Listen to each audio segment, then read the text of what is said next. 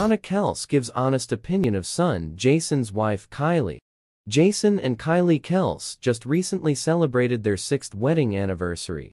Donna Kelce is sharing how she really feels about her daughter-in-law, Kylie. And she's not holding back. The recent comment was made in a special Mother's Day episode of Martha Stewart's self-titled podcast, The Martha Stewart Podcast, ahead of the holiday on Sunday. Stewart, 82, asked Donna what it was like to have 3 granddaughters after raising 2 sons, Travis and Jason. Mama Kelce explained that the experience has been much different.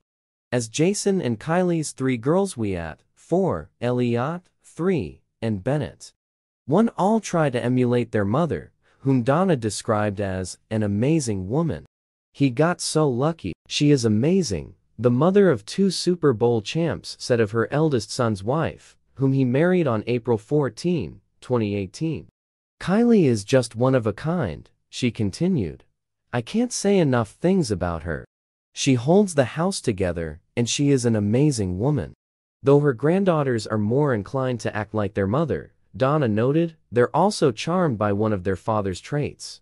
They love their dad, and they're always outside running around, playing on the swings, swimming. They're very active, she said. Jason and Kylie's romance wasn't the only love life to be discussed on the podcast, as Donna also addressed the future of her youngest son's relationship with Taylor Swift.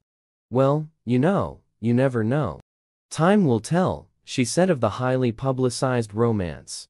But I know that, they're both friendly.